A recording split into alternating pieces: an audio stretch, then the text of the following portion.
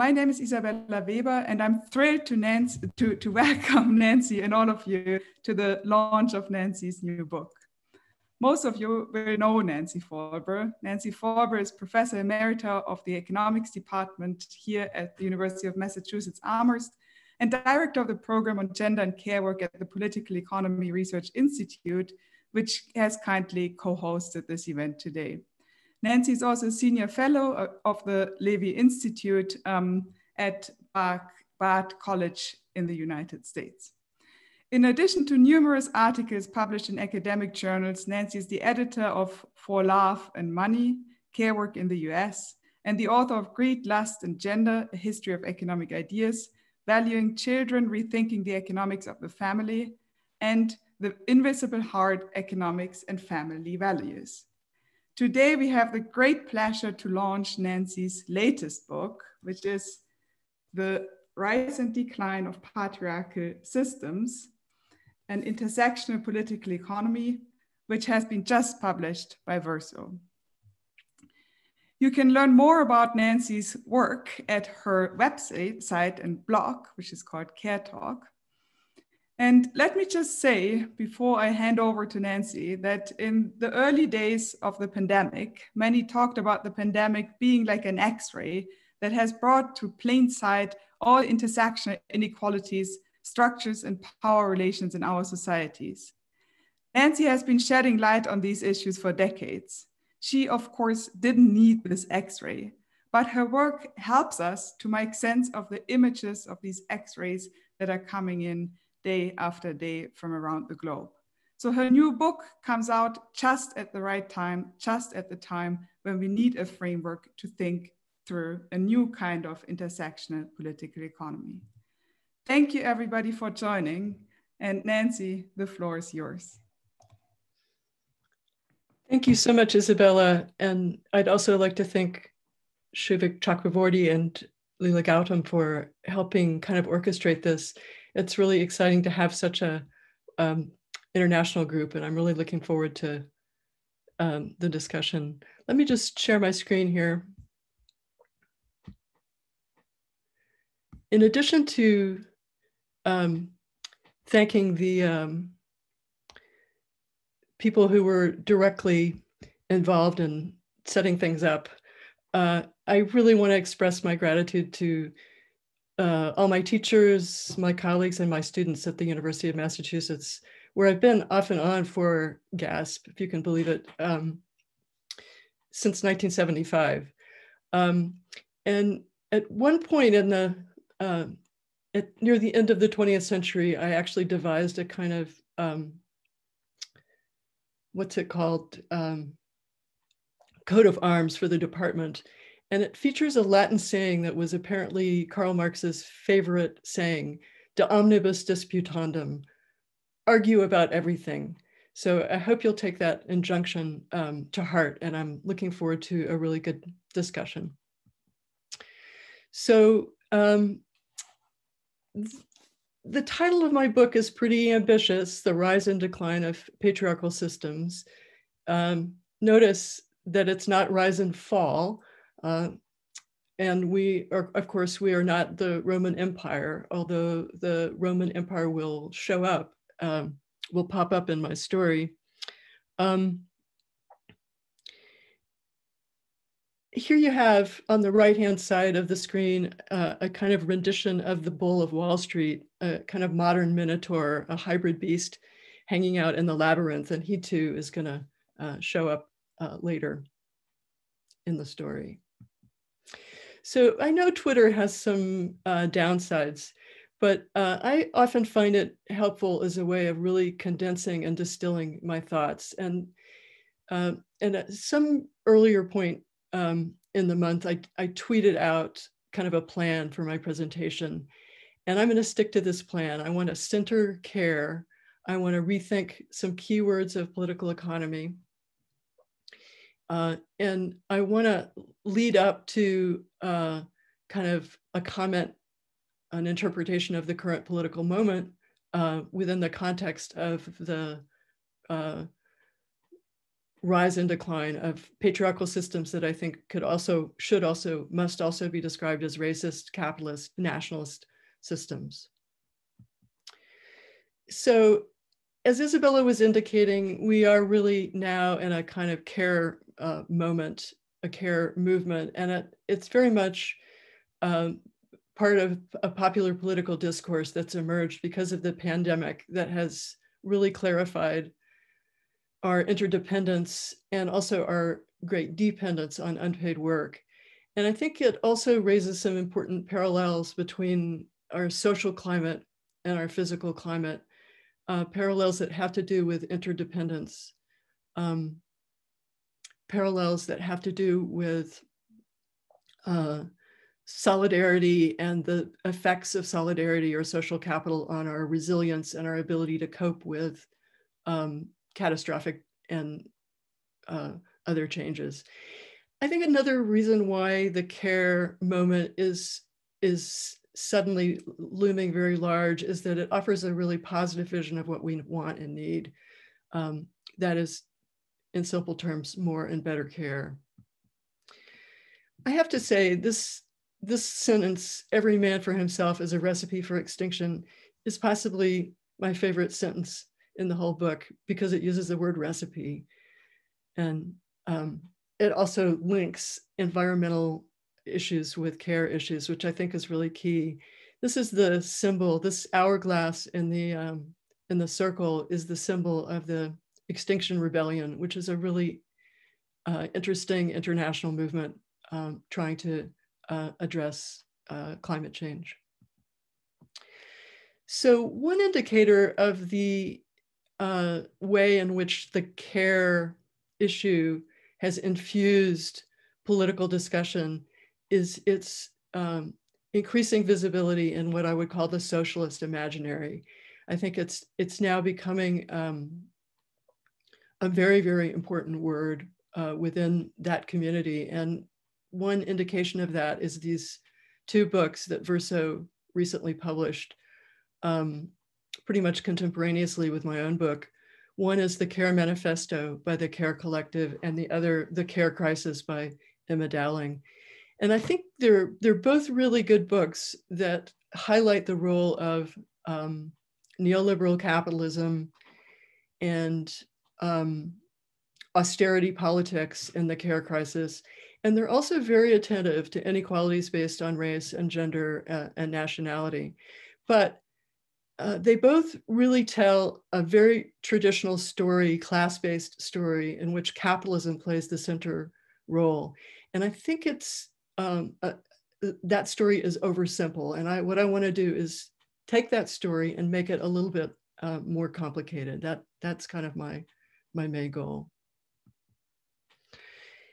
One place to start with the complications is to note that care isn't just a lovey-dovey, wonderful thing. It also has a downside.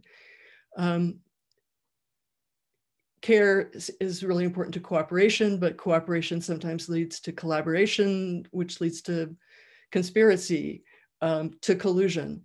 We often see really high levels of care and commitment to in-groups, but not to out-groups, people that we define somehow as outside the boundaries of our own group.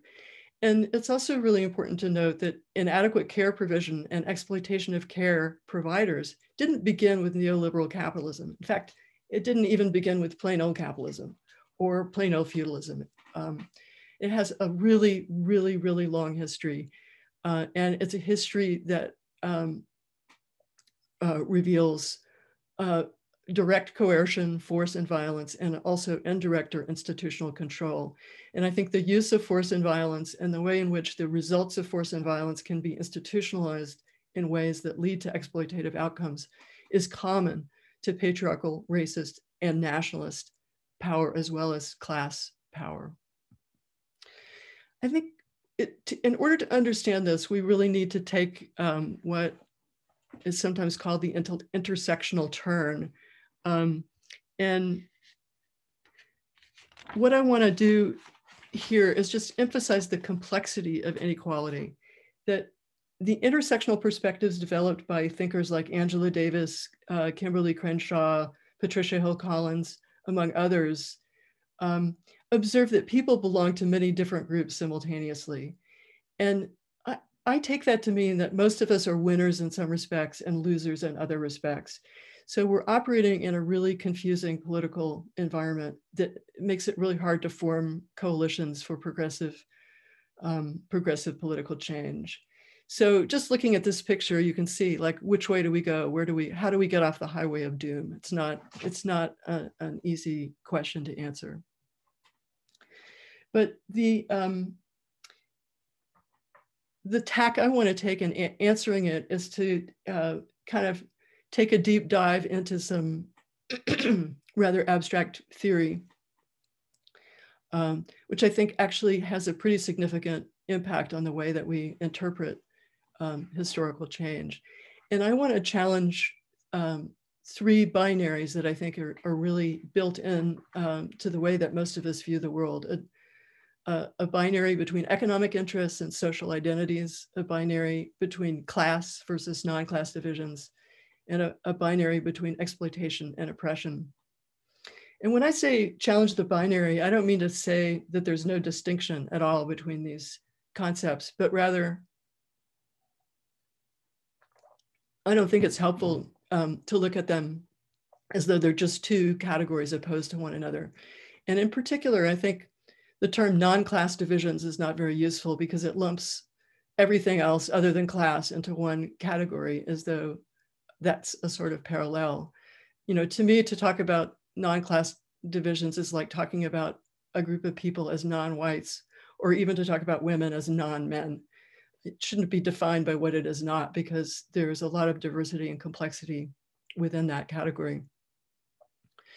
And I think that in some ways, as the little picture there of the dollar sign versus the heart indicates, there's also a little tension between love and money, things that we shouldn't think of as complete opposites, because they sometimes overlap and intersect in some complicated ways. And just reconsidering these, I think, helps us redefine or broaden the concept of what we mean by the economic or the economy. So I want to look at four key terms here. Production, mode of production, social reproduction, and exploitation. And just take each of them in their turn pretty briefly, because the first 5 chapters of my book are really efforts to reconfigure the theoretical vocabulary. And this is kind of a compressed version of that presentation. So in classical political economy, production is the production of goods and services for consumption or exchange, but not labor itself. Labor itself is not a produced good. It's kind of a gift of nature, or more specifically, a gift of motherhood. And that's reflected in current national income accounting methods, definitions, protocols, where gross domestic product is defined quite narrowly as the value of all goods and services that are purchased through the market. And I think it's really crucial to expand the concept of production to include the production, the development, and the maintenance of human capabilities. In some ways, I think care is a shorthand for that. There are a lot of different nomenclatures that we could use for that. But I think that emphasis on producing not just labor, but human capabilities in general is really, really crucial to my framework. So in traditional Marxism, the concept of mode of production is based on the extraction of surplus in production, the way in which surplus is extracted. And they're pretty stylized sequences: primitive communism, feudalism, capitalism. There are variants of those. There are, a variety of adjectives that might be appended to them, but it's all kind of a stage system. And I'd like to replace that approach, or that image, with a picture of systems intersecting, kind of overlapping recombinant structures of collective power, and to view capitalist, racist, nationalist, patriarchal institutional structures as sometimes reinforcing and sometimes conflicting with one another.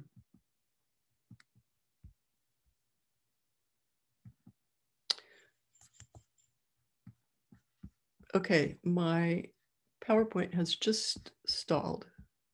There we go. Here is I've been struggling for a really long time to find a good visual image for what I mean by these kind of overlapping structures. And I'm not really happy with any of them yet, but I like this sort of jagged, asymmetrical, but vaguely fractal image here. And, some scholars try to acknowledge this complexity by using adjectives like patriarchal capitalism or racial capitalism. But I think it's interesting to note that capitalism is always the noun and the other dimensions are always the adjective. And I think it's partly because we're in the habit of thinking of capitalism as the economic system, but racism, sexism, and nationalism also have economic dimensions. They're very much a part of the way in which resources are produced and allocated. So a term that's really come into prominence in Marxist feminism is social reproduction. And I think it's a tremendous advance. And I'm very excited by work that's taking place within that social reproduction paradigm because it's acknowledging the importance of unpaid work and the fact that labor itself is produced, and in fact is really crucial. But I think one limitation of the social reproduction literature is it's so focused on the social reproduction of capitalism. And it's not just capitalism. Every system that's ever existed has depended heavily on care work, on unpaid work. And also, social reproduction is not always a sort of benign process of provisioning and meeting people's needs. It's often a process that involves violent enforcement of group definitions, of group boundaries, as in the social reproduction of whiteness or of masculinity. So I really love this image from the See Red Women's Workshop in England. And I used it on the cover of an earlier book, Who Pays for the Kids? And it sort of captures the essence of social reproduction. That is that the labor that's going into the factory is being maintained and cared for on a daily basis by women in this extra site of economic activity, the home. But I think this image also betrays the limitations of the social reproduction frame, because we're only seeing the daily maintenance of workers. We're not seeing any children. We're not seeing any elderly persons here. All the workers are white. There's no real differentiation among the workers. There's no indication of any other kind of dimension of social conflict. So it's very much focused on the reproduction of the wage earner on a daily basis. So exploitation in the traditional Marxian lexicon, it's defined as the expropriation of surplus or surplus value in production. I make a case for a more general definition that I think encompasses that traditional Marxist definition, taking unfair advantage of another person or group. Unfair advantage is something that as a contributor to exploitation has to be collectively and democratically defined and eliminated, blocked, or reduced to the fullest extent possible. And I don't think it's as vague or as general as it sounds. I think that it's what we do when we make and enforce laws. And I think economic theory has some really useful tools, especially bargaining models, to help us think about how to define unfair advantage. So I try to show the relevance of these theoretical moves by applying them to some of the sort of classic transitions or episodes of the traditional political economy lexicon, the origins of patriarchal and feudal structures, tensions and synergies with capitalist institutions, the way in which national and class and race interests converge in colonialism, the emergence of welfare states, changes in the shapes of gender inequality. I'm just going to give a sort of very abbreviated account of some of the historical content of my argument. I think that I can build on the work of Gerda Lerner, Maria Mies, and others to argue that patriarchal societies didn't necessarily emerge at the very beginning of human society. I think we probably saw many more egalitarian forms of social organization, but it seems likely that patriarchal societies expanded at the expense of others, partly as a result of control over women's reproductive capabilities. And further inequalities were in many cases built upon those inequalities of gender and age. So race, nation, class become definitions of group membership that are used to amplify the concentration of military and economic power. And the overlapping hierarchies that evolve really make it possible to consolidate power at the top, because they take advantage of divisions at the bottom and facilitate co-optation of resistance or opposition to them. I said I'd promised a little riff on the Roman Empire here. And this is an inset from a famous painting by the French painter David of the rape of the Sabine women. It's a scene that's been painted, many, many times because it's such a central part of Roman history. And it's basically a story about a bunch of men who decide to found a new city, a city called Rome, but can't do so without finding wives. And because they're having a hard time finding wives, they decide to trick their neighbors, the Sabines, into bringing their daughters to a great festival, a great party. When they arrive, the Roman men seize the women and drive the men away. They then marry the women, basically rape the women, but marry them, get them pregnant. And by the time the Sabines have rallied their forces and brought their allies together to come and reclaim their daughters, most of the daughters have given birth and are terrified at the prospect of a war in which both their fathers and their brothers and the fathers of their own children and possibly their children themselves will be harmed. So they stand up and basically stop the fight. So to me, it's a really good, it's a wonderfully dramatic illustration of the ways in which women are held vulnerable as a result of their commitment to children and the responsibilities of care for dependents.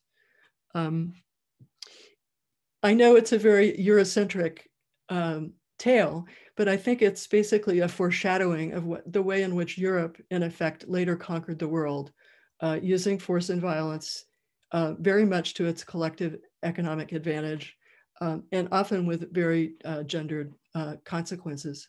So that's why I think it really bears thinking about. So here we have patriarchal institutions that we've seen over the last 100 years, 200 years or so, decline in some very significant ways, certainly in terms of family law and property rights. And the way most economists explain this is simply as a result of technological change that made physical differences between men and women less important. And surely technological change is part of the story, but it's not the whole story. I think there were many other reasons, many other factors contributing to this very gradual, heavily contested process of renegotiation of these institutions. In the first place, racial, national, class inequalities put some women into privileged positions. That was kind of one of the costs of one of the risks that emerged from more complex hierarchical systems. Capitalist development undermined families as units of production and reproduction, and it pulled women into independent employment. Fertility decline, partly a result of changes in the economics of families, decreased women's specialization in reproductive work and increased their bargaining power. And women were sometimes able to overcome their differences and organize collectively for their rights, and that collective contestation was really key. But while many patriarchal institutions have kind of lost some of their force, they remain somewhat persistent. And we need to explain this persistence as well. And here are some of the factors that I think contribute to it. Privileged groups based on race, class, and citizenship tend to favor existing hierarchies. There's always the concern that destabilizing one will destabilize another, which, as I've argued, it sometimes happens. And so that creates kind of alliances among those in advantaged, privileged positions to resist changes, even those that might benefit some aspect of their own group identity. Occupational segregation and welfare state policies tend to reinforce women's specialization and care provision, which is really economically important, but somewhat disempowering. A decline in the quantity of children is countervailed by increasing demand for child, quote unquote, quality. The amount of time and effort that has to be devoted to the development of children's capabilities, and also growing elder care responsibilities come into play. And finally, I think with changes in family law, both employers and men gained increased opportunities to free ride on women's reproductive labor that played a role. So if we look around today, we see a lot of systemic tensions that are related to many different dimensions of inequality.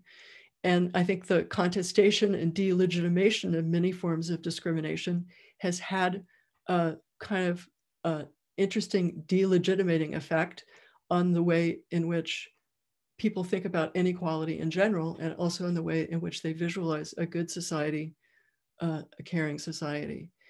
The degradation of our social environment as well as our physical environment is increasingly apparent. Climate change is one aspect of that. Changes in the social climate, from opioid addiction to intensified poverty and inequality on the global level.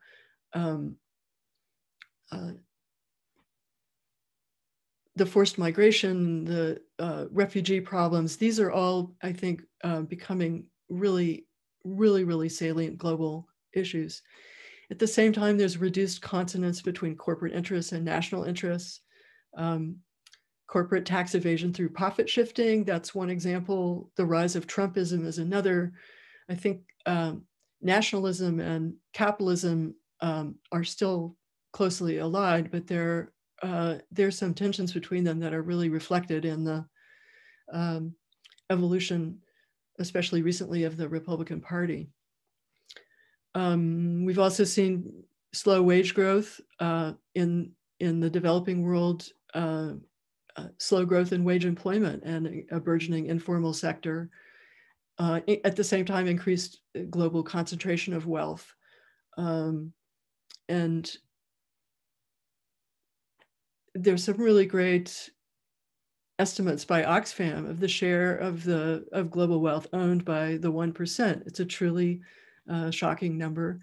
And I think it's absolutely accurate to point out that most of us are part of a 99% of the global population that is in a very, very different position vis-a-vis access to wealth and capital than the 1%.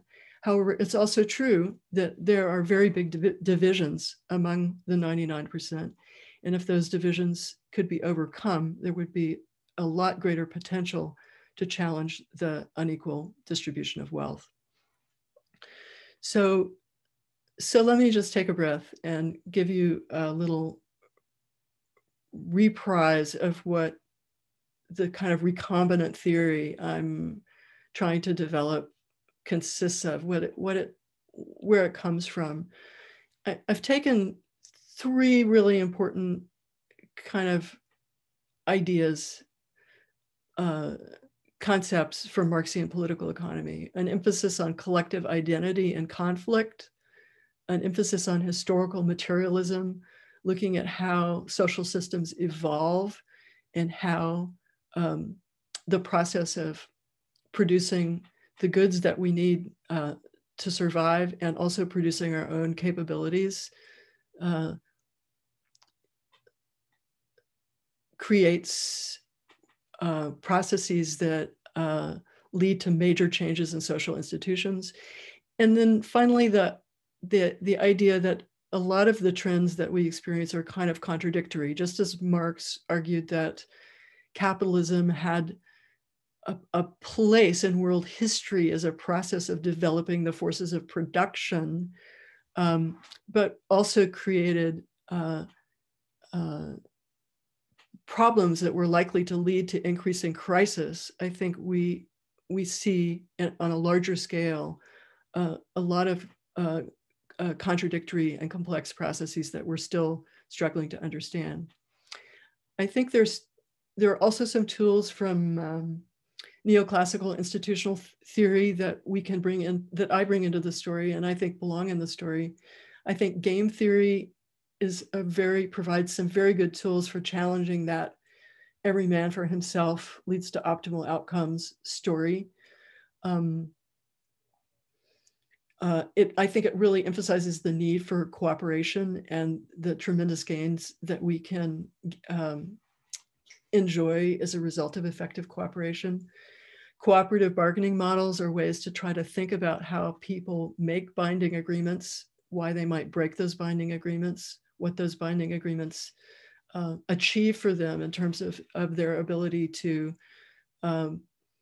solve problems more efficiently, but also sometimes to gang up on other groups. And finally, I think the emphasis on in kind of traditional welfare theory on free riding on public goods is really relevant to thinking about the climate crisis, but also thinking about the free riding on women's reproductive commitments. That's very central to the care crisis. I also take some really important points from feminist political economy, critical race theory, stratification economics, and I would summarize those as follows. Specialization in care provision reduces bargaining power.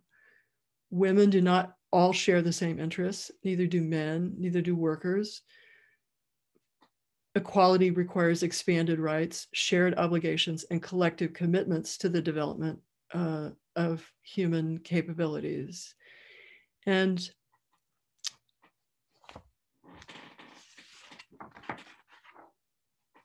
I guess I'm going to give the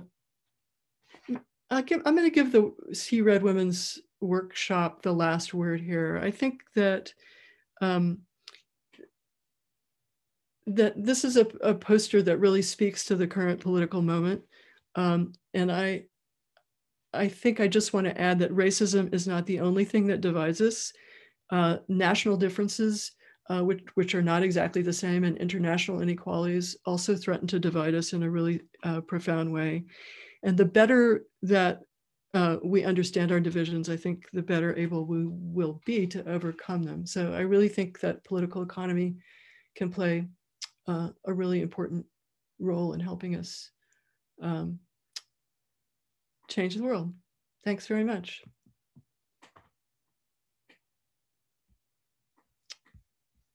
I'm really looking forward to your comments, your criticisms, your arguments. And here's the URL for my website and blog. I'll try to respond to some comments, questions that I can't get to today there. It's kind of a nice venue for informal exchange. So with that, I'm gonna stop sharing. Thank you so much, Nancy. This was a wonderful talk. We have a chance for everybody to ask questions in the Q&A. So if you have any questions, please post them in the Q&A box. And Leila Gautam, who is kindly helping us here in the background, will help moderate the questions in the Q&A. We will try to get to as many questions as we can.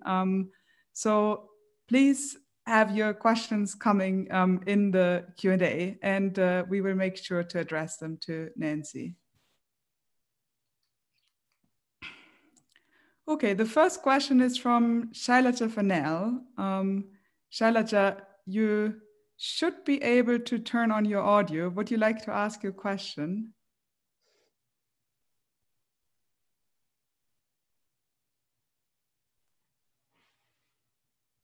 Okay, we cannot hear Shailaja, so let me ask the question on your behalf. I really like the proposal to develop a recombinant theory, and this is a very powerful method of reclaiming economic analysis and the realm of international development as well. Is there a protocol that we can develop for this purpose? I think if there's a protocol, I think this is it. Talking, thinking, arguing about it in an international community, I think is the way that we need to move forward.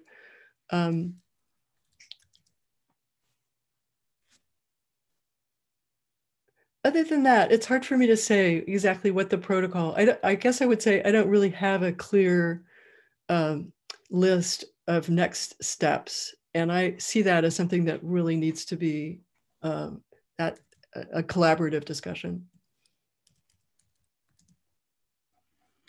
Okay, thank you. Let us move on to the next question by Isabel Pastor. Isabel, can you unmute yourself and talk to us? No, okay, then let me just ask on your behalf. Thank you for your excellent talk. Do you think it's inevitable that one household member will specialize in care work? Is there a truly efficient way for households to be organized that doesn't place the burden of care on women and doesn't leave a household member with little bargaining power?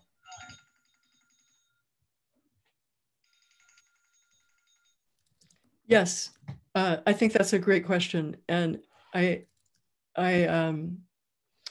think the traditional kind of economic argument as outlined by Gary Becker is that specialization is efficient, which leads people to fear that somehow sharing tasks equally is inefficient and would be really economically costly.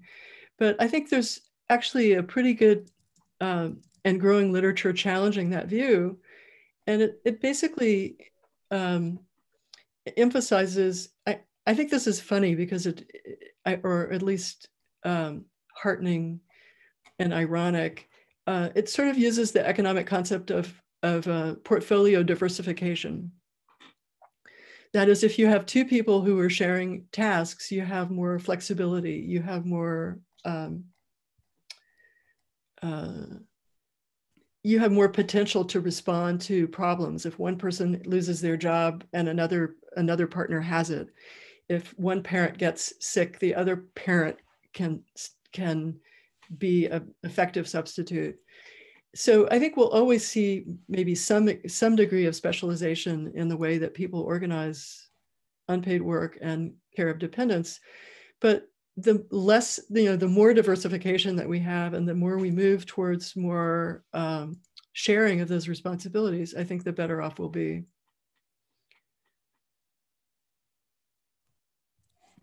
Isabella, I unmute. Thank you. Yes? Who was that? Okay, someone just spoke to me whom I don't know who it was. Sorry, Shailaja, yes, it's me, Isabella. Sorry, somebody unmuted me, so I can't speak now. May I?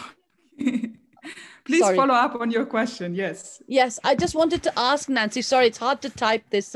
It's just formulating the thought. So the question for protocol is, because I thought it was really powerful, the notion of collectivity and care, which is on your left-hand side of your slide on recombinant. I thought that was very helpful in terms of addressing precisely this point about Becker, about portfolio, which is the only way of combining is one person trade off against another. There isn't the possibility of additivity. It's always trade-offs, always subtraction. So that was the very fascinating point that I wanted to address. And I think there's a very powerful way of doing this going forward. So I just wanted to make that point. Sorry, Isabella, I couldn't type that properly to make it clear. Thank you, Nancy. Yeah, thank you for joining the discussion, Shailaja. Yeah, you made that. I think you put that very well. Okay. Did you want to follow up on that, Nancy? Just to say, I agree. Okay. Okay, then we have Ramel M. Ramel, would you like to pose your question? You should be able to speak. Yes. Unmute. Hello, I think I hope you can hear me. My question was about ways of accounting for education and human capability development, as Professor Nancy proposed in her presentation, which is a very attractive idea, but it is implementation. I think I have never heard any concrete ways for doing that. So it would be interesting to hear professors' approach about that.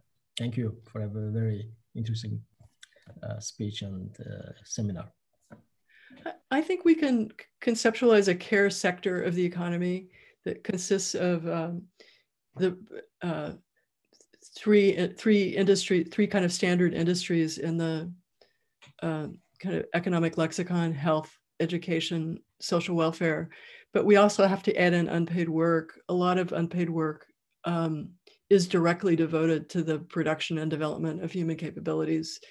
And I have argued for a long time that instead of making this strict division between unpaid work and paid work, or market work and non-market work, we should instead make a distinction between care work, whether paid or unpaid, and other forms of work.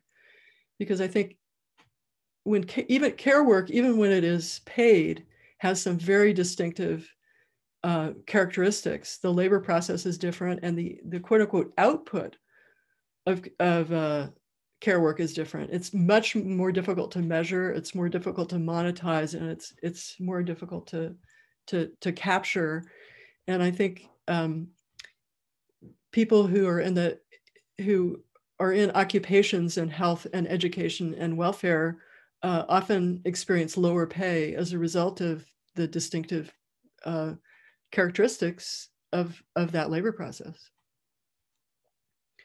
So how you asked how we would measure it. Well, I think what we want to do is impute a value to at least the inputs, the value of the inputs that are going into the production and maintenance of human capabilities. And then also think about a kind of dashboard of indicators that we would think about in terms of outputs, indicators consistent with the Human Development Index and other indices that have been used by development economists to try to look at outcomes like life expectancy, educational achievement, et cetera, et cetera. A lot of jobs for accountants, I think, in this task. Okay, thank you. Then we have a question from Anne Ferguson. Anne Ferguson, would you like to ask your question? Yeah, so Nancy, wonderful talk, as usual. I loved your graphics particularly. And I just want this question. Can you explain whether or not you think patriarchy is still a mode of production of people that's importantly based in the family, or patriarchal relations anyway, in the family household, and the gender division of labor there between care and labor, primarily done by women and so forth? And if not, what do you think are the important institutions that are key in advanced capitalist patriarchy today of Yeah. this sort? Yeah, really good question. Actually, I try not to use the noun patriarchy, and I try not to use the noun capitalism, because I think I want to emphasize a system that is a very complex hybrid of a lot of different structures of collective power. But in some ways, my analysis sort of comes around to the same, to a very, very similar points. That is, asking what are the social institutions in place that limit or reduce the bargaining power of women relative to men in households. And also, I would extend that affect the bargaining power of young people, and affect the bargaining power of people with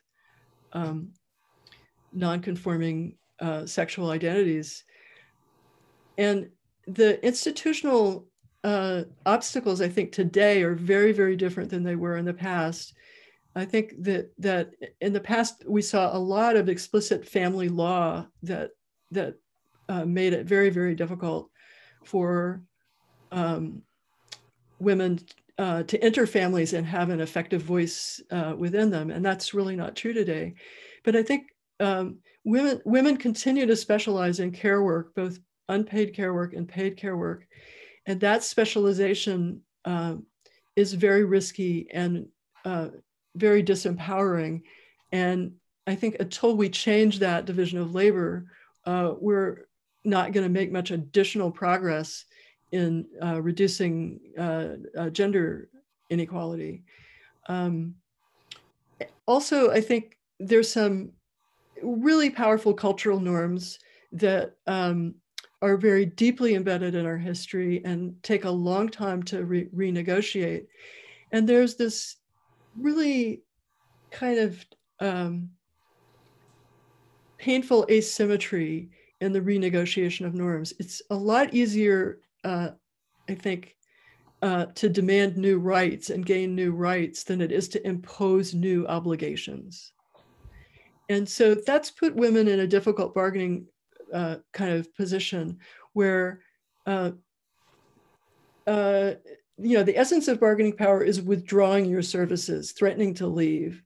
But if you threaten to withdraw your services or leave, and the cost to those that you care for is really high, you're basically a prisoner of your own altruistic commitment. And so that the kind of cultural norms that we, that shape the intensity of commitments to dependence is something that puts women in a very difficult bargaining position. Thank you very much. The next question that I have here is from Madia Nadim. Madia, would you like to pose your question?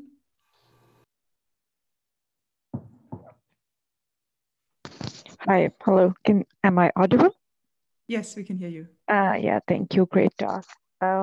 So my question is regarding because in debate in feminism and in capitalism, we always say that the poverty has feminine face and things like that. So I was just thinking about your idea of patriarchy. Do you think that patriarchy is a concept that has gender?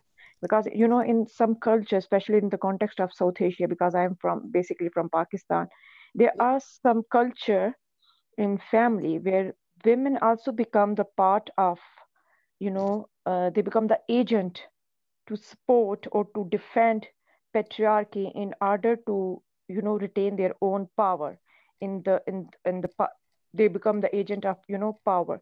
So whenever they find themselves in relative better powerful positions, they try to protect that patriarchy. So what do you think? Do you think it's a kind of causing problems for women, movement which is going on everywhere in the world? So I was just thinking about what are your views about that? Yeah, I think you raise a really important issue. For me, that's a very good illustration of why patriarchal institutions proved really persistent, because they put women in a position where really their ability to improve their situation without exploiting other women was really limited. So, reliance on a younger generation for support in old age gives women a really strong economic incentive to control the younger generation and to basically derive some compensation for gender inequality from the kind of other dimensions, other aspects of patriarchal power. And the way in which that arrangement gets destabilized or not, sometimes restabilized, I think depends very much on contingent cultural circumstances and national regimes. I don't think we can make a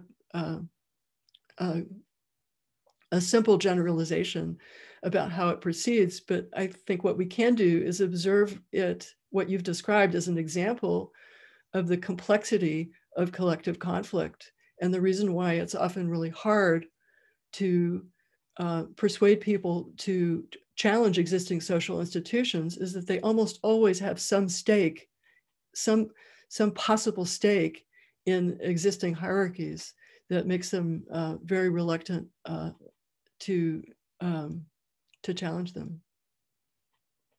And yet sometimes they do. So it's a complicated dialectic. Thank you, Nancy, and thank you for a great question. We have Veena Siddharth next. Veena, would you like to pose your question? Yes, thank you, Isabella. Thank you, Nancy, for a very, very interesting discussion. And I like the graphics as well. I've been thinking a lot about, especially during COVID, how persistent it is for the division of labor within the household to men's share of care work to stay the same. And that's happened during COVID, despite the greater care demands at home. It's happened in industrialized countries, poorer countries. What measures do you think could change this to have men take on more care work at home? And how could we change the public's view of this? Yeah, great question. I'm not sure that I agree with your assessment of the empirical trends. I think the evidence is kind of mixed and we don't really yet have very accurate measures of how the division of labor has been altered by the pandemic. But I think in a lot of cases, we've seen men doing more, but not doing nearly as much more as women. But we've also seen them being more exposed to the actual process of taking care of children and other family members at home in a way that I think might be actually culturally somewhat catalytic. I guess the extent to which that's true remains to be seen.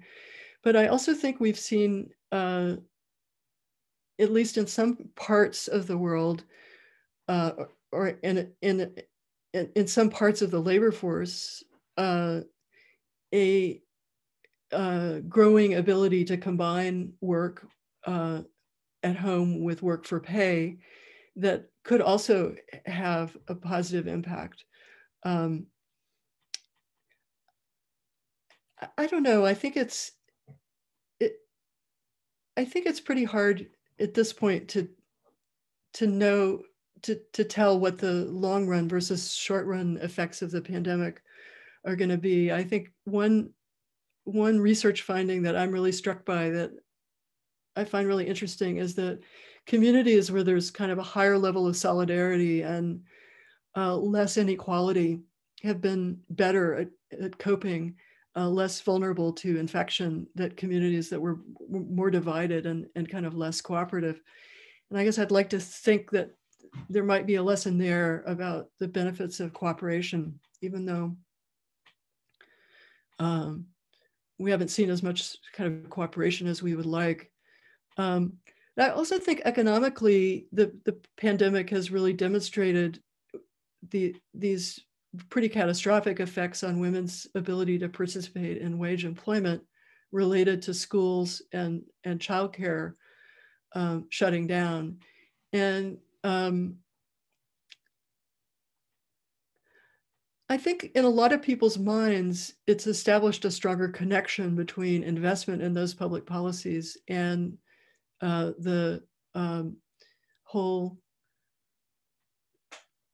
possibility for women to earn independent income.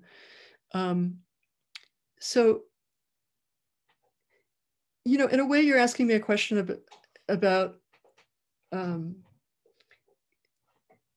that goes against my central point, which is that what we're seeing are a lot of sort of complicated and conflicting trends. And I don't think there's like one strategy or one formula to reduce the gender division of labor, other than pressing on both fronts, more public services and also more support for paid leave time and ability to combine paid work and family work. And I think that's one of the reasons that we see activists in this area pursuing a range of different strategies and just letting 100 flowers bloom, trying to just try everything to look for some kind of chink in the system, you know, pressing for paid family leave, for sick leave, for better childcare, for better educational investments, and trying to show how this is really linked to a process of improving overall economic capabilities. I always feel bad when I don't have a magic bullet. You had a great answer. Thank you, Nancy. We have Paula Herrera Idaraga next. Paula, would you mind to unmute yourself and pose your question? Yes. Can you hear me? Yes, you sound good. That's great. So I have a few questions. One's regarding the actual crisis that we're living in. So we know that the crisis have pushed some women out of the labor force, and as you were saying, some of them are doing most of the care work. Yep. So men are helping a little bit. So as care was moving into being provided by the market into paid care, we know that because of the statistics, some of the women were able to get to work because they were able to get this paid care work in the market. And we know that government in certain countries, as for sure in Colombia, they have neglected care for all our history. I was wondering, how do you think this crisis will reconfigure, if any, the provision of care? That's one of my first questions. And the other one regarding one of the points that you were making before, that some of the women have managed to get out of the oppression of patriarchy by also oppressing some women, as for instance in Colombia. Yeah. If you some women that are able to get out of to go to work, they hire a domestic worker with a very low wage. And in some cases, these domestic workers are also in a situation of exploitation. So I was wondering how much of the inequality can be explained also by this oppression of women, between women as well, which are trying to get out of these patriarchy systems. That's my two questions, I guess. Thank you. Yeah, I hear what you're saying. I guess I'm trying to argue that on the one hand, we need to recognize and understand the divisions that you describe, but that on the other hand, we need to establish political alliances or coalitions that speak to them in a pretty clear way. And I think to me what that means is that, you know, rather than saying here's a policy that will reduce gender inequality in the household, or here's a policy that will reduce poverty, or here's a policy that will reduce racial discrimination, we need to have a consistent set of policies that says, look, we want an economy that provides care efficiently and equitably to everybody. And in order to do that, we need the following. And we need to be addressing all of those dimensions of inequality together. Maybe not all in exactly the same way or all in, at the same level of intensity, but we need to have a portfolio of ideas based on a vision of a caring society. I don't think we're going to progress if we are just, singling out one group as, the historical agent that needs to be prioritized. I mean, it's like that argument it's like the sort of the dilemma of socialist feminism, who do you support, workers or women? Well, obviously, to me, you got to support both. And you have to support them together, and you have to develop kind of a unified theory of why everybody in the long run is going to gain by moving towards a more just division of labor. Thank you, Nancy. That's what's Thank you. Next, we have a question from Joya Misra. Joya, can you hear us and can you unmute yourself? Hi, Nancy. Can you hear me? I can. Yes. This is such a wonderful talk, and you've already just in response to the last question sort of started addressing this, but one of the things I've been really taken with, and I haven't, I don't want to inappropriately bring us back to the US, but I've been really sort of focused around both some sort of exciting news about early childhood education in the state of Massachusetts, and when I look at Biden's plans, there's a lot of policy priorities that I agree with. And I'm just sort of wondering if you can use this kind of beautiful theoretical model that you've brought us to make recommendations, or, I mean, I feel like you've just sort of given us a let every flower bloom. But if you have other thoughts, I'd love to hear them. I'm very encouraged by what is happening with the Biden administration. And I think it reflects the kind of historical dynamics that I've referred to. And I think the testimony that comes from the fact that I think Biden's policy proposals took a lot of people in the Democratic Party by surprise, and I think they are very much a reaction to kind of the crisis of care, as it were. I don't have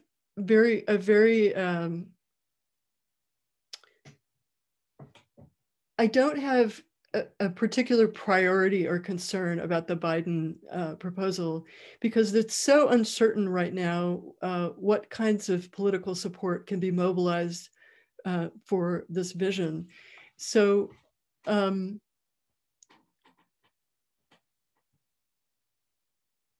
we're in a difficult period of transition. Progressive activists have not had much voice on the national level. People have been working on the local level. Clearly, there's a lot of examples of successes on the local level, like the expansion of childcare and childcare funding in some states, or paid family leave in some states. So we have a lot of kind of state level innovations that we can draw from in trying to push for the national agenda. But I guess my main message here, simplistic though it may be, is that we need to be unified. We need to really get behind whatever proposals we think can move us forward and get us going in the right political direction. And by the way, I'd be very interested in your opinion of what those might be.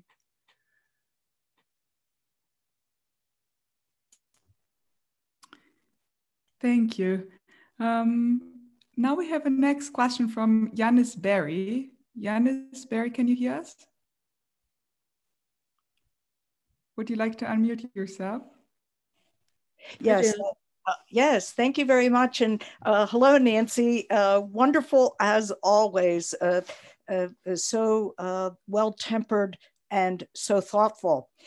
Much of what I was really thinking about has been addressed in some prior questions, including the last one, where I do feel that there has been major momentum in many ways due to your pioneering work over the many decades.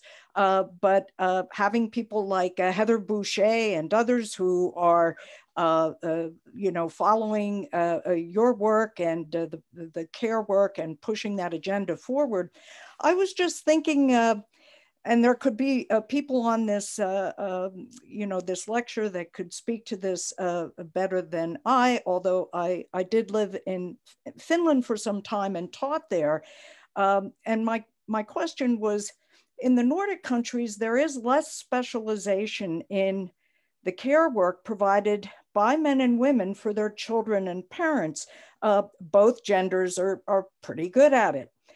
Much of the work is directly paid for by employers in the state. One thing we know from this literature is this enables women's labor force participation to increase and stabilize. I'm not sure that maybe that's what we want, but that is what has happened.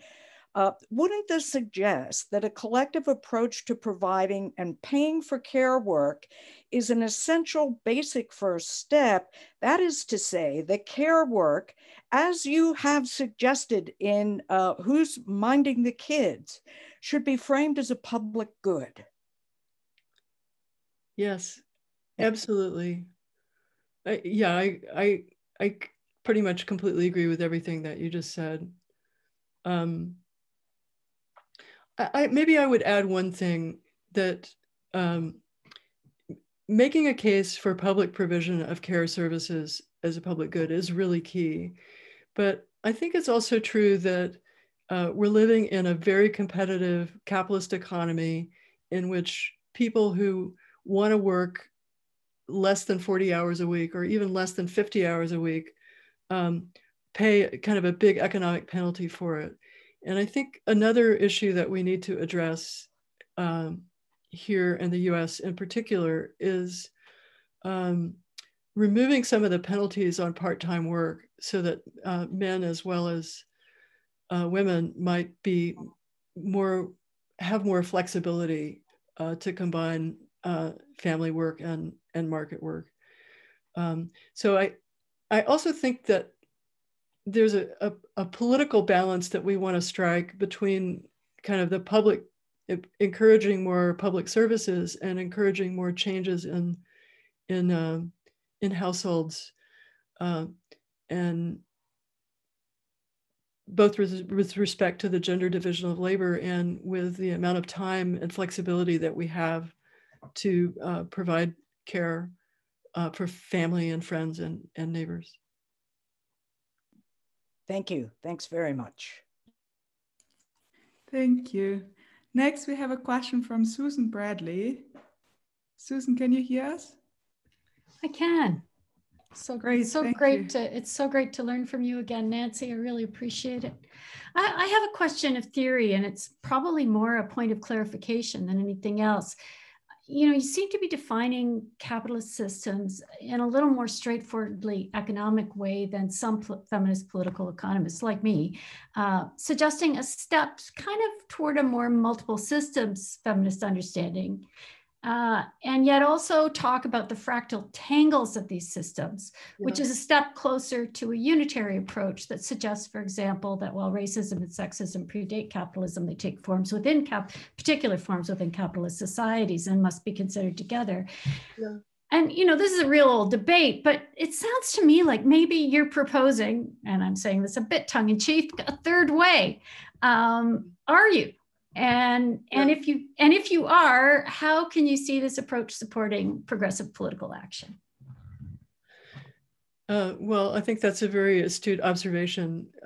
Yeah, I'm trying to sidestep the single system, dual system debate by saying it's one system, but it has some very contradictory moving parts that are sometimes in conflict and sometimes in concert. I think one of the political implications is that we need to look at why, at the sources of people's opposition to progressive policies. And I don't think looking at them alone is going to solve the problem, but I think that I think there's been too much emphasis in the political discourse in the US in particular on what I would call false consciousness. You know, working class voters who are supporting Trump or ignorant or stupid, or they don't know where their real interests lie, or, you know, they've been watching Fox News too much. There's a lot of very dismissive analysis of why less educated workers have really become a major source of the Republican base. And I think, in my view, part of that is that we focused so much on thinking about financial capital and asset ownership, and not enough on human capital and on the tremendous differences in access to education and consequences of gaining access to education. And I think, you know, in a way, in a way, I see the Republicans as a party of financial capital and the Democrats as a party of human capital. You know, the party for educated people on behalf of the educated, without much concern for people that are that lack that access to it. So I don't know. That's as far as I've that's as far as I've gotten in trying to answer that specific question. And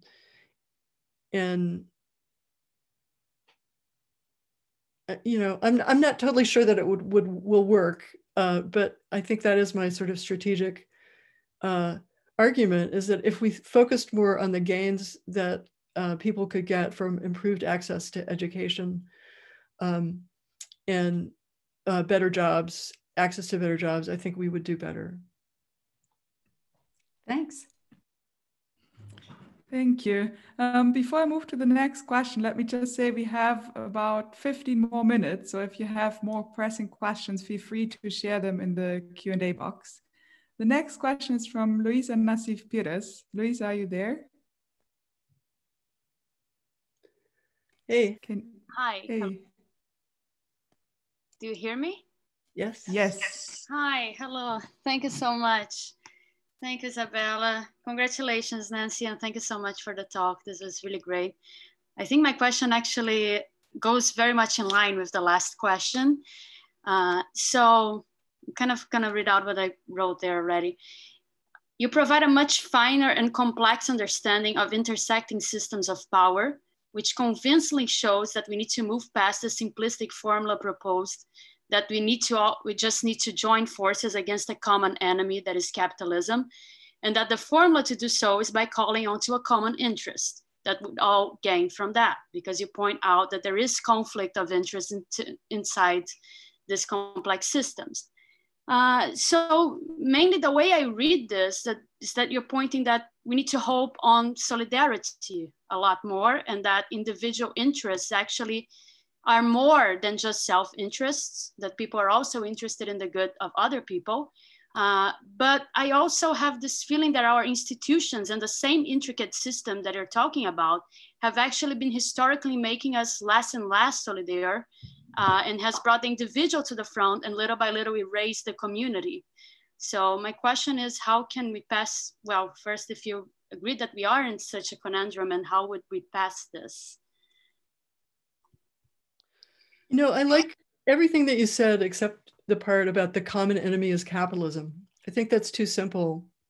The common enemy is a whole range of really unfair institutional arrangements, some of which are not really, cannot be blamed on capitalism. And I think when we use that shorthand, capitalism is the common enemy, I think we lose the potential to rally people around a larger vision of a fair, just economic society. In particular, I think people, I just think that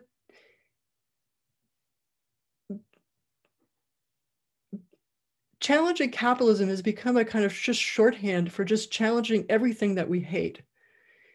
And it's just not very convincing. There are a lot of things to hate, or there are a lot of problems that we're facing that really can't be reduced to capitalism. And it's not really clear sometimes what we're going to do, you know, what we can do about them, where we can go about them. But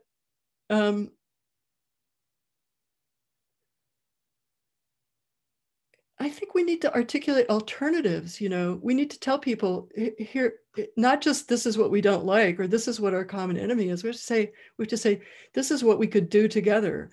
This is how we could make things better. And on the left, I think that has often been kind of dismissed as a sort of social democratic or wishy-washy or you know, wimpy strategy, not instead of pushing for systemic change. But in my view, it's actually a necessary first step to moving towards a more socialist economic system, is to show people what they have to gain from cooperation around an institutional environment that they have some potential to democratically change. So I don't know, I'm thinking about, I'm in the process of sort of formulating this argument, and your question just got me started in that direction. So thanks. We could talk further, I hope, about it. Yes, I really hope so too. Yes, yeah. It's just the start of something, hopefully. Yeah. Okay, thank you. We have a question from Jenny La next. Jenny, are you there? I am, but I think actually we heard the answer, so I would suggest going to another question. Thank you. Okay, thank you. Then we would like to move to Amitabh Dutt. Amitabh Dutt, are you there?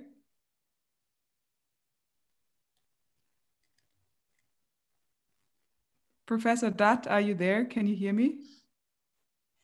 Yes. Wonderful. Yes. Can you hear me now? Yes, we can hear you. Thank you. Yeah. Hi, Nancy. This is Amitabh. Hi. I really enjoyed your talk, and it's an effort to complicate things beyond simplistic notions of class struggle or means of production. But I had two questions for you. One which asks wonders if you have gone far enough, and another which seems to say you're going too far. Too far. Okay. Now about the first question, it's good to focus on all the things you focused on, like the development of capabilities, inequality, power, and all these issues, but I did not hear you say anything about who we are. Okay, that is, and I'm not talking about individualism, but as much as, even if we have multiple identities, who are we? And what I mean by this is a power struggle within ourselves that is both related to, caused by, and causes another set of whole problems. And I think by not asking questions like this, we are maybe ceding too much ground to the right, who thinks this is moral values and family values and religion and some kind of spiritualism. So that's one point. And I refer, of course, to the idea of Gandhi here about freedom, and not only from oppression, but from one's own inner conflict. About going too far is I say this in jest to some extent, that there's a distinction between the real world and an analytical or theoretical framework, right? Or even call it an epistemological framework. The beauty of Marxian thinking is that it's a very clear starting point from production, social relations, class, into which many people have properly, including you, have kind of shown some sympathy in bringing in other issues like race, gender, and so forth. So, whatever the starting point is, we can take it further. So are you sort of maybe complicating it too much by giving up specific starting points?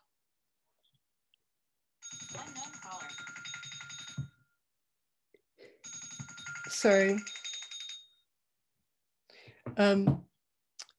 Yes, I understand that this is the response that I get from many people working in the Marxian tradition, is that that I'm diluting a very strong, simple, compelling, unified theory of exploitation.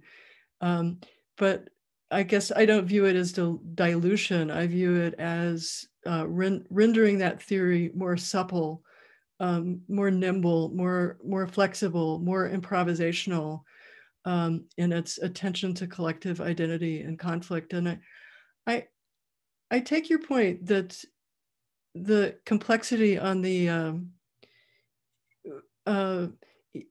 once you sort of look at the fragmentation of social groups and the shifting identities that people have, you have to recognize that those are also internalized, that in a way we are a society of selves, not just one unified self. And that's sort of exactly my point, in a way, that if we did a better job of recognizing the multiplicity of selves that people inhabit, I think we could arrive at a better understanding of how they might be willing to join forces and cooperate in ways that could yield some very tangible benefits to themselves and their families and their communities. I'm very much motivated by the fact that I grew up in a very conservative family in a very conservative part of the country, and very much surrounded by people, family, friends, and community of very different political interpretation of the world than my own. And so I just feel a really strong calling to try to figure out a way to overcome those divisions, which have become, as you know, especially painful in the US over the last 4 years.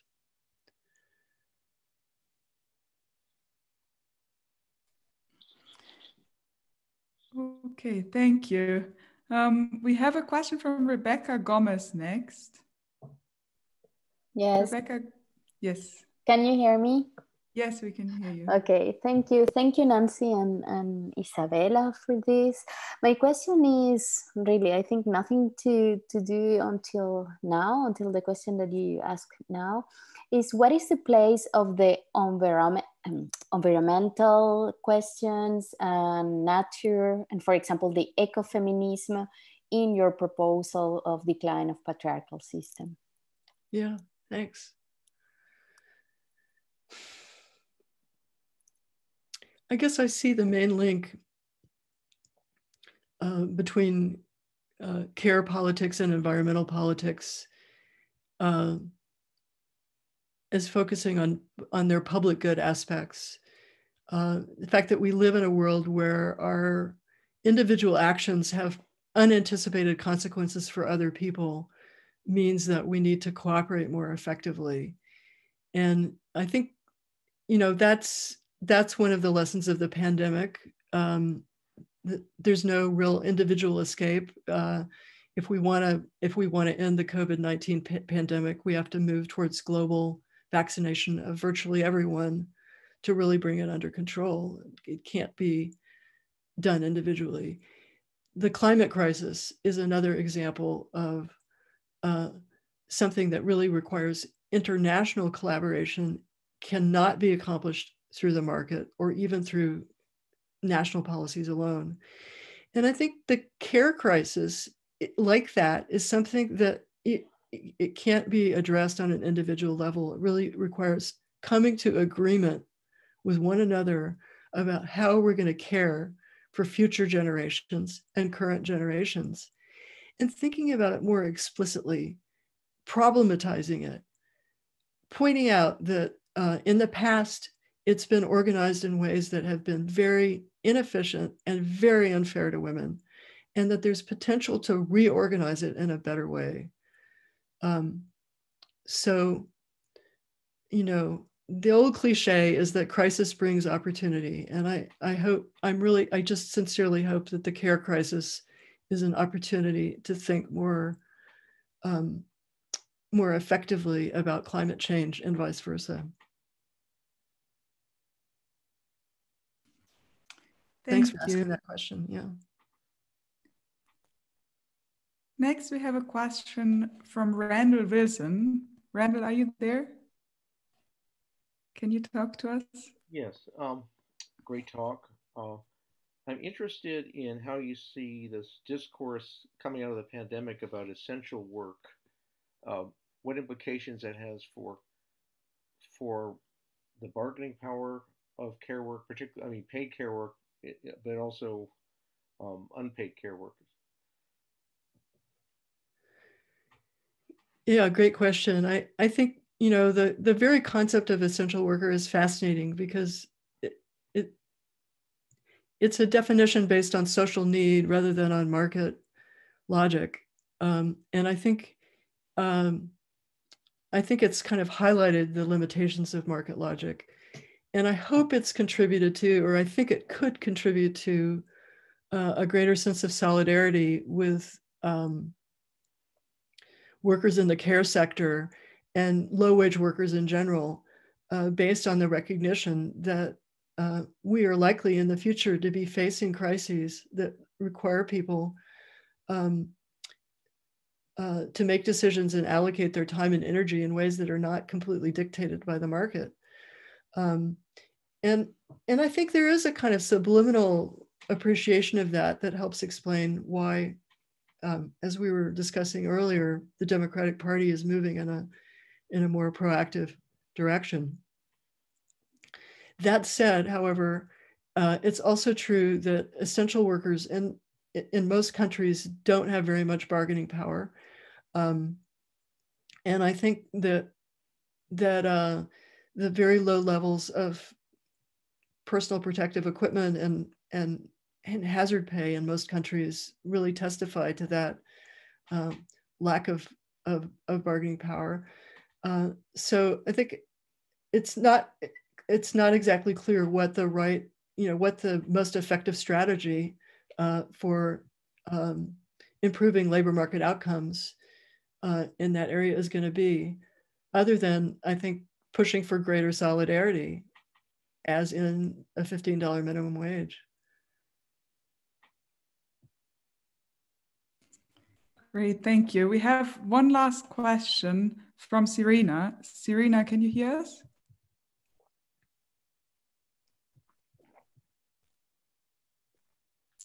Serena, would you like to unmute yourself?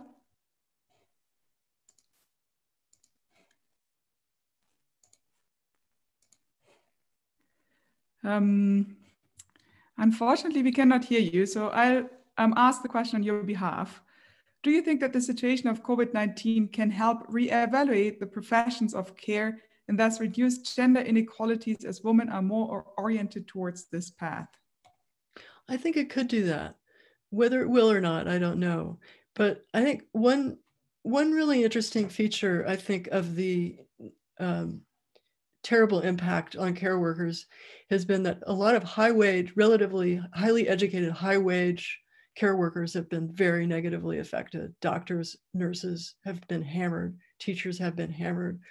I think that's going to increase their willingness to form coalitions with low-wage care workers, to move beyond a kind of narrow professional bargaining strategy to really think about how public policies could improve the performance of the care sector as a whole. At least I think that's an opportunity, an opening that we should try to take advantage of. Can't guarantee it will work, but. Thank you so much, Serena, for this question. But since this landed us on a hopeful note, thank you even more to Nancy for this fascinating talk and for your careful way of answering all the questions that we have brought to your attention. I apologize to those whose questions we didn't have a chance to ask, but I think this has been a well-rounded and really enlightening discussion. Let me just advertise Nancy's book again. If you liked the talk and you were enlightened by Nancy's contributions, I'm sure you would also like her book. Thank you so much, everybody, for taking out the time to join us today. Let me also thank again Shobik and Lila in the background for making this happening, as well as Perry for the Political Economy Research Institute at UMass for its support of this event today. Thank you so much, Nancy, for giving us the honor of launching your book with us here at the Political Economy Workshop at UMass. Our next session will be on the 16th of March, and we will jump to a completely different topic with Professor Barry Norton. We will learn about the question of, is China today creating a new type of economic system? But that's just looking ahead. Thank you so much, Nancy, for presenting your book to us today. Thanks to everybody. I really enjoyed this event. It was great.